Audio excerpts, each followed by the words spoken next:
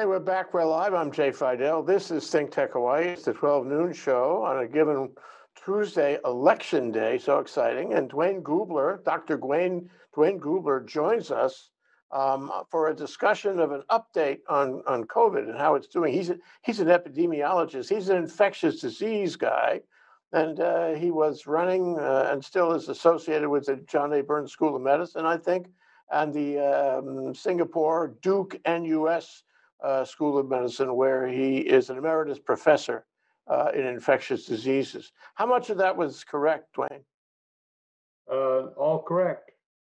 Okay. Great to see you again. No kidding. Especially now, especially election day, COVID, people have been thinking about that, for months and increasingly so. And we have all this disinformation and misinformation, and we don't know which way is up and who to believe and so forth. And I really wanted to weigh in with you on exactly what is going on in terms of the spread of this disease and how it is presenting, on an epidemiological basis. Well, as I told you in April when we last talked, the virus had already spread, at least in my view anyway. The virus had already spread around the world, and there was probably very little that we were going to do to really contain it. Our best option was to mitigate it, implement all of the non-pharmaceutical intervention strategies that we knew, social distancing, cough and hand hygiene, wearing masks when appropriate, especially indoors, not being in real close contact with a lot of people, staying away from large crowds, basically to decrease the probability of transmission and not overload our primary health care system. And unfortunately, nothing much has changed since then. We do have some potential antiviral drugs in the pipeline and some vaccines in the pipeline, but not yet really readily available for the general population. So we're going into a second wave situation where we're seeing dramatically increased transmission in European countries, and in the western part of the United States. So at this point, I think basically what we talked about in April is still appropriate today. And we need to protect our vulnerable populations, that is old people like you and I, and people who have comorbidities, again, like you and I, people who have compromised immune responses. But other than that, I think it's business as usual. The other difference is, and this relates directly to the election today, is the question is, do we lock down again? Or do we continue continue to open up and let businesses open, let schools open, let universities open, let them play football, basketball, and try and develop some sort of normalcy from the epidemic? Well, let's unpack some of that. I was following, still am, the plague in the 14th century and how it rolled across Europe. Of course, that's a different disease entirely. It's bacteriological rather than a virus, but it certainly had a devastating effect on Europe. And at the time, they had no idea what was responsible for it or how they could slow it down. And what happened over time, even without that knowledge, is it sort of subsided by itself. And I think, Trump was suggesting early on that it would go away. It would go away as epidemics do, or do they go away? And over time, it would subside. And then, of course, we heard from him about herd immunity, which is kind of a related theory, I suppose. And the case of the plague, it did subside after 10 or 15 years in Europe, and then only to surface a couple of decades later in various different places in Europe. And since then, and um, before we learned about antibiotics, until the end, actually, of the 19th century, we had it popping up here, there, and everywhere, including Hawaii. So, the question, and only after we found antibiotics were we able to, you know, uh, dismiss the plague, or at least that plague. So, question is, will this virus ultimately go away by itself? And the related question is, what about that, together with herd immunity, as the president has suggested? Yeah, well, you covered a lot of topics there too, and so as you use your verbiage, we need to unpack some of it. Number one, plague hasn't gone away. Plague is still with us, and although there's no evidence that it's still in Hawaii, I visited the last plague laboratory in Hawaii when I was there in 1963, over in a place called on the Big Island, right in the middle of the cane fields, anyway. And it was there because it was being maintained in the rat population there. The plague was spread around the world by two methods. Number one, by an intermediate host, the rat that traveled in the ships. And when the ships docked at port, the rats went ashore like humans did. But plague is also a unique bacterium in the sense that it has a pneumonic form. It gets into the lungs and can be transmitted by the respiratory droplets, the same way COVID, the virus can. And so, in the large epidemics of Europe, in the 1300s, when it killed a quarter of the population, it was transmitted both pneumonically as well as by rats. It's the difference between what they call bubonic plague and pneumonic plague. And in fact, my wake-up call in this whole process was in 1994 during what was perceived to be and reported to be a pneumonic plague epidemic in Surat, in the western part of Maharashtra. And that turned out to be more of an epidemic driven by panic and fear than it was by the disease itself, because it turns out there were only something like 50 cases confirmed in Surat, a city of 2 million people. But once it was reported as pneumonic plague, it created panic and fear, and something like a quarter of the population of that city, over 500,000 people, up and left the city in a period of a couple of weeks. And that created an international, global emergency. And it was the first time the global airline industry was actually shut down, not completely, but in certain parts of the world. And so that was my wake-up call as to how these epidemics in today's modern world with globalization, it can actually threaten global economic security. And interestingly, my laboratory in Fort Collins at that time at CDC was the only World Health Organization laboratory left in the world at that time. The Soviet Union had folded, and the other WHO plague labs were located in the Soviet Union. So those labs had shut down, and our laboratory in Fort Collins, Colorado, was the only plague lab left, WHO plague lab left in the world. And so we coordinated the global response to that Indian plague epidemic out of our office in Fort Collins, working with the World Health Organization, of course. But anyway, we're not talking about plague today, but that's an interesting bug that has the potential to cause a major pandemic if it was not dealt with properly. So Well, I'm wondering, so everybody assumes, even Dr. Fauci assumes, and I suppose you assume that in a year's time, the likelihood is we'll have a vaccine, but that's not a certainty. And whether it's effective, maybe not. Maybe yes, maybe not. I'd like your opinion on that. But even for this discussion, assuming there is no vaccine, and this thing just keeps on going, um, do we have waves of it?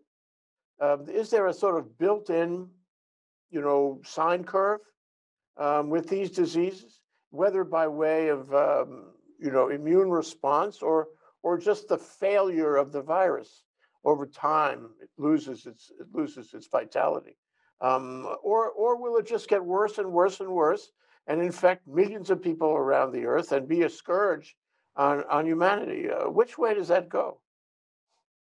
well, I hate to say it, but honestly, I don't know. And I don't think anyone else knows either. I say that because we don't know enough about this virus yet. We don't know whether it's going to become endemic and established in a human to human transmission cycle that maintains it forever, like influenza. But influenza has a lot of input from animal species into the human cycle too. So it may well mimic an influenza type of epidemiology where it is maintained year after year after year in a combination of animal and human to human transmission.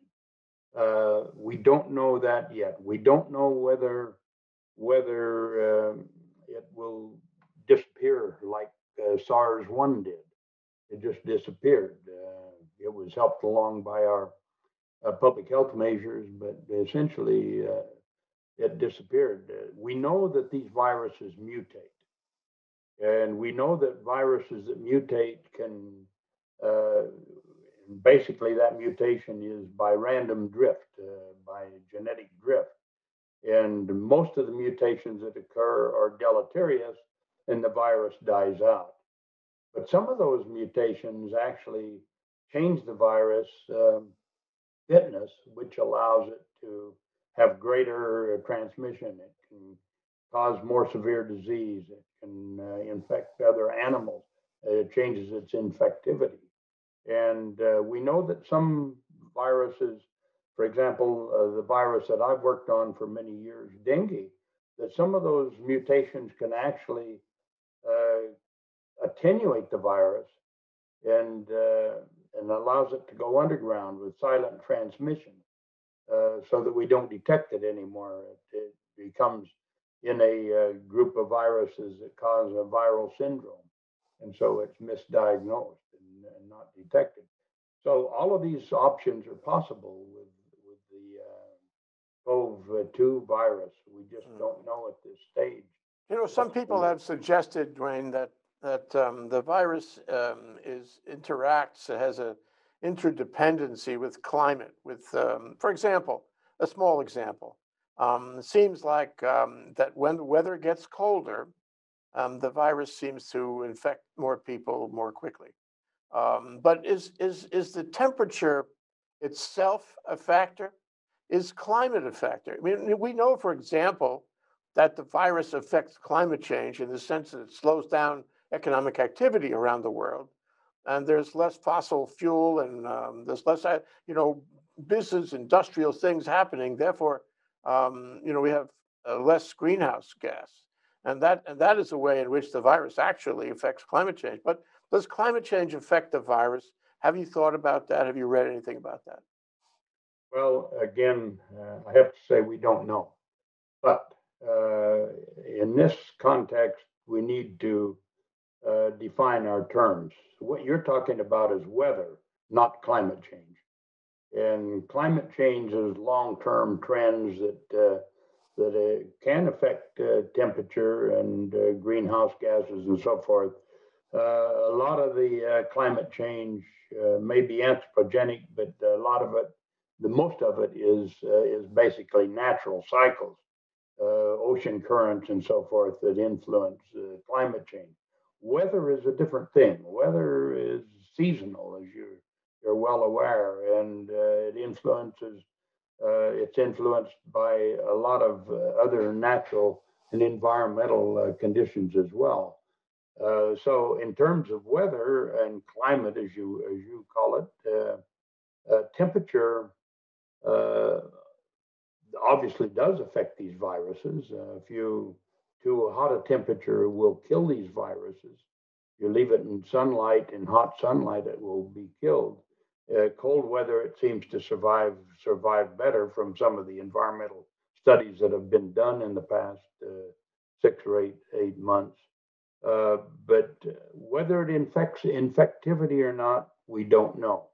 What it probably does is increases transmission during cooler weather, much like flu does, because people are indoors and they are close to each other and not outside where the open air will blow the viruses away. So these are environmental conditions that can influence transmission, and people, rightly or wrongly, attribute it to climate change or to weather. So I think, yes, it's not unlikely that we will see increased transmission during the colder weather in a temperate climate, but there are more human behavioral factors that are driving this as opposed to actual influences of temperature.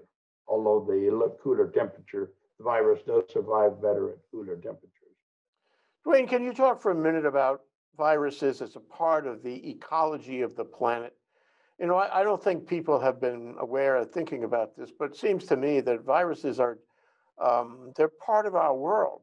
They're They've been ubiquitous. here a long time. They're going to be here a long time, and we're always going to have to be thinking about it and dealing with them. Can you talk about that? Well, viruses are ubiquitous. They're everywhere. There are hundreds of thousands of them in the ocean surrounding Hawaii.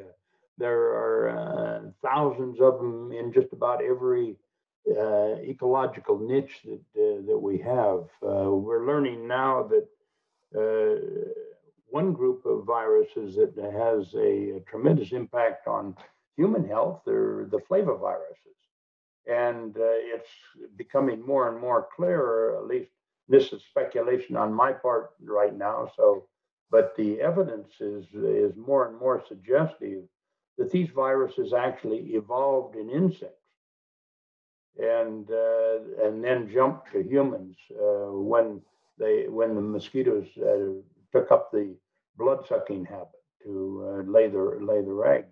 Other viruses obviously involve in plants, and they circulate in the phloem in the plant juices when mosquitoes or other insects, Homoptera, suck the juices from those plants. They're infected by the viruses, and so you can see how these viruses all evolved. Every species, including humans, have viruses that evolved with them, but there are mechanisms that in nature, the ecology, that allow them to jump species to infect other animals. So, yeah, we know that, for example, and this is just the tip of the iceberg, we've identified probably over 500, probably 550,000, 500,000 viruses that infect animals that are potentially infect humans. And out of those 500 plus thousand viruses, 100 of them actually infect humans. I'm sorry, I just misspoke there. They're not 500,000, they're 500 plus viruses. And 100 of those viruses of animals we know can jump to humans and infect them. Well, here's they an don't interesting. they don't maintain. It's not an easy transmissibility. The transmission is a complex interaction between the host, the immune system of the host, and the virus itself, and then the genetics of the virus. And so, most of these species that jump to other animals don't take; they just die out. Mhm. But some of them take, and like the coronavirus, it actually found a host that is permissive and it's taken off. So one really interesting possibility is that one day in the world, through modern medical science, somebody will find a parallel to antibiotics. Call it, maybe they already have in some ways, antiviral. That'll stamp out viruses everywhere. Every kind of virus will go away. One, is that possible? To what extent have we achieved that already? And two, this is a more interesting question, is there an interdependency between viruses and other life? If I destroy all the viruses in the world, every single last virus in the world, is that a good thing? Or will I find that we are interdependent on viruses and it would have an adverse effect on life as we know it? That's a very interesting question. There is an interdependency, but take up your first question first. Because there's so much diversity in these viruses, I doubt that you're going to find one drug that kills all. I suspect that through genetic engineering and modern technology, it's not inconceivable that we will develop methods that will allow us to prevent viral diseases. And I have no doubt that that will come sometime down the road as technology develops. But there is an interdependency, as you put it. Primarily, the interdependency is on the viruses and the host. The viruses need the host to actually replicate themselves and propagate. Without the host, they actually take control of the host cells and use the proteins and chemicals in that host cell to replicate or actually propagate. So there is interdependencies there. There are cases where humans benefit from the presence of viruses as well. And but your question about whether if we got rid of all the viruses, could we survive or would we regret it? My guess is we'd probably regret it because there are probably a lot of beneficial viruses that are circulating that we don't even know about yet. And I think the best approach here is to identify those bugs, those viruses and bacteria that cause problems for humans and control them and let the others go about their business. Don't mess with the ecology. Right. unless you have to. Something about Mother Nature. Yes, exactly right. So one last thing, we touched on this earlier, and that is, where are we in terms of a vaccine? And I know, of course, there are serious problems in deployment, in delivery systems, and getting it out to the world in order to avoid recurrence and further spread of the infection. But what do you see as the likely limits of a vaccine here? What do you see as the timing? How far can a vaccine go in terms of dealing with this virus? It's like we know it's not perfect. I think that's been made clear. Some people have sworn never to take it because it has a risk that they perceive as something that is too threatening to them. But what are the boundaries of a vaccine as we might be able to develop? Israel, I read yesterday, Israel is in phase 3 trials on a promising vaccine. And I think they're very practical about it. They expect to be able to deliver it in a year, which is certainly not over optimistic, but it may be practical, realistic. But anyway, what do you see as the likely parameters, the likely boundaries of a vaccine as may be developed now? Well, there are a lot of companies and individual scientists around the world that are working on a vaccine. and on antiviral drugs as well, and therapeutic antibodies as well. I think I'm optimistic. I think we'll be seeing some products, some intervention products that we'll be able to use either in the clinic or as a prevention intervention, like a vaccine, in the next year or so. A lot of progress has been made, and there's some promising vaccines in phase 3 trials right now. And what they're trying to do with this warp speed program, though, is short circuit the time it takes to get a safe and efficacious vaccine into the population. And that's what worries a lot of the people who are following this. They assure us that they are not cutting corners, and it's possible that they're not. With all of the money that's been poured into the vaccine development, it's allowed them to really short circuit the whole process. But what they're trying to do is develop a vaccine in less than a year that normally takes 10 years. And that's what worries a lot of people. Now, assuming that they do get a vaccine that is immunogenic and safe and efficacious, and the last one is difficult, because I'm not sure how we're going to show that it's efficacious without following it in the population to see if it actually prevents disease. The other thing that we got to do is, I haven't seen a lot of a lot of publications on what is the main endpoint that we're trying to achieve. Are we trying to prevent previous infection, subsequent infection with this coronavirus? Or are we trying to just reduce transmission? Are we trying to prevent severe disease? And those are 3 different endpoints that need to be defined when these vaccines are brought out and put into a population.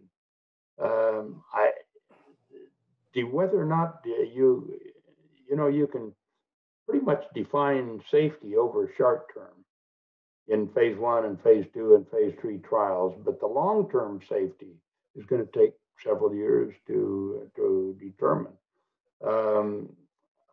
So that's the problem. Now, the way we get around this is we don't get around it, but the way we can help these vaccines succeed and get into the population is transparency. Be open, and what the governments have to do is open up the whole process so that it can be independently evaluated by scientists who are not in government, not part of the program. Now, FDA and CDC, both in the United States, have programs that are transparent and evidence-based. They're the ones that determine whether a vaccine is ready to go into a human population. FDA does that, and they have an independent committee that actually, these are independent experts from outside scientists, doctors, epidemiologists, immunologists, who actually look at the data and actually advise FDA whether or not, make recommendation to FDA on whether or not to move ahead with the particular product, whether it's a vaccine or a drug. Then if they decide to do that, then it goes to CDC, and CDC has another committee, what we call the ACIP, committee, which is also made up of outside scientists, epidemiologists, physicians, who look at the data, and they then make recommendations on how to use this vaccine, what age group, how to administer it, etc. And so these are usually very transparent processes. That needs to be maintained. It's evidence-based determination. If they go through that process and both the committees say, yes, let's go ahead, then I think we can be pretty sure that the vaccine or the drug is going to be safe and hopefully efficacious.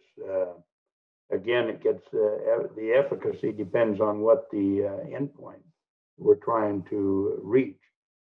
But it's a complicated process, Jay. That it's very difficult to short circuit that end part of it. Once you get a vaccine that looks good in the trials, then bringing it into the population is what's going to take time. And you know, if unless there's full transparency, I suspect there's a lot of people who are not going to buy it. Well, we haven't had full transparency over the past few years, and I'm sure as a person who came up through NIH and CDC, that has concerned you. You know, science must rule in this area and not politics. And maybe, hopefully, this election will clear that up, and we'll have you know, a better connection with CDC and NIH and FDA, and they'll be able to restore some of the credibility they had not only nationally but globally in years past. Do you have any thoughts about that? If the Are we looking forward to the depoliticization of these agencies? And is that what you're talking about when you're talking about transparency? That is, and I'm not optimistic that we're going to see these agencies depoliticized. The trend has been from the time I joined CDC in 1980 through the present time. It's become more and more politicized, and I suspect, you know, public health is political by nature. Public health agencies, as I wrote in my op-ed, public health agencies develop very good plans to deal with these kinds of situations, pandemics, epidemics. But the decision to implement those plans is not a public health decision, it's a political decision made by a minister of health somewhere or someone in the health hierarchy who doesn't like to make mistakes, because if he makes a mistake, he's damned if he does and damned if he doesn't. Because if he implements a plan and nothing happens, or if he prevents the epidemic, then he gets crucified and accused of wasting money. If he waits until it's too late and they have a big epidemic, then he gets crucified because he waited too long and didn't implement the plan. And that's what's happened with the COVID. And, you know, CDC is going to have to work very hard to earn that credibility back. I mean, they were the best public health agency in the world. I think they still are. But they just dropped the ball on this pandemic because they had good plans in place, and I don't know whether it was a political decision not to implement that plan in a timely fashion. It should have been implemented the 1st of January when we first heard about this virus, but it wasn't, and I don't know what decision-making process was in play to make that decision to not implement proactive surveillance in ports of entry. What occurs to me is that we need government to deal with a virus like this. We need American government, I have to say, because we do have the resources, at least theoretically, and the medical expertise, the epidemiological expertise, you know, to deal with it. And we have to get government to step in. I was disturbed earlier this year when Trump said, well, this is the responsibility of the states. And if you, and still today, you know, don't wear a mask and don't care about social distancing. And so government has abdicated, at least in this period of time. And so what I get out of this is that, A, we're not going to have a vaccine right away. And B, it's not clear, you know, exactly what government is going to do in the period between this election and the time we get a vaccine, because you know, we have people who don't want to wear masks and they believe it's their legal right. We have people who don't care about social distancing. There are a lot of people that say testing and tracing it's too late for that in high infection communities. It's just too late. And so it all seems to be, a surrender. And I really wonder what can be done. What can government do? What can people do? And the law is troublesome because the law says, well, if he doesn't want to wear a mask, he doesn't have to. In a lot of places, even though the obvious community interest is in protecting not that person, but all the people around him. They have rights too. And so I don't see this as getting resolved easily. But query, how do you see it as getting resolved in the period between now and the time we do have a vaccine, where it will spread and spread and spread unless government takes a role, unless people are actually forced to follow, safety requirements? Well, yeah. Again, a lot to cover there, but let me just begin by first addressing your first point. I agree, we need government. But the U.S. has a unique system, Jay. For example, when I was at CDC, I run an international program, and I also ran a domestic program. I could not go into any state and do anything in any state without the permission from that state. CDC can't come into Hawaii and tell you what to do. They have to have an invitation from your health director of health, which actually has to come from the governor. And so it's what we call states' rights. Now, you may argue that in terms of public health, that shouldn't be the case. But if you take it away from public health and you take it away from commerce, I mean, there's a lot of things, decisions that go into this whole process. But what we did when we were in CDC and what CDC should do is coordinate all 50 departments of health. If I would have been in charge on January the 1st, when we first received that message from China, I would have been on the phone to all 50 state health or health epidemiologists or state health directors. Says, listen, these are the situations. It's already spread in Asia. It's almost surely spread to the United States and to Europe and other places. We need to implement active surveillance at ports of entries immediately.